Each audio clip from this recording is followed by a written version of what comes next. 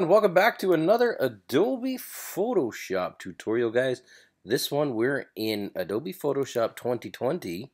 Do note that there's no CC anymore. It's just called 2020, kind of like how my vision used to be. And we're going to look at the new, I'll check it out right here. It's the new Object Selection tool. This is brand new to 2020, and it actually is in my opinion, a big upgrade from the standard Quick Selection tool and Magic Wand selection tool. With the object selection tool, you can select this person here, this guy's scuba diving. You can do this in literally like one click. Let me show you how to do this. So I've gone ahead and selected now, instead of the quick selection tool, object selection tool. Now you will notice a couple things here up at the top.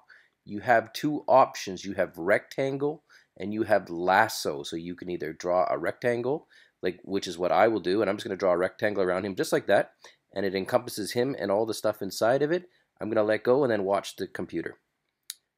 It is calculating it, and bang, it has made a selection for me. Now you will notice that if we zoom in, it's not perfect, because in theory I would want to pull out, like I would want these hoses to be selected and then have the water pulled out and stuff like that.